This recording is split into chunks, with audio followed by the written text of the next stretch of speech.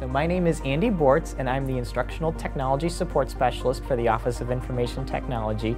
And basically I'm responsible for anything with lecture capture, web conferencing, and our iClicker devices in the classrooms. So I know lecture capture is a huge deal because it gives a lot of flexibility to faculty and students. So essentially anything that involves recording video in the classroom and posting it for students to view, or students recording their own assignments to be graded by the instructor, is done through that video suite known as Panopto. And also even integrating iClicker registration and iClicker testing results are going to be huge, and our new Canvas LMS actually provides those opportunities for us. Canvas is amazing. There's a lot more flexibility with things like embedding video that you want to use, making an assignment, making a quiz. From the student angle about things to expect in Canvas, the experience is a lot more clean, and I think that that was a huge goal for migrating to a brand new system for learning management. I think right now the next step is getting lecture capture implemented at UNLV to enhance the e-learning experience.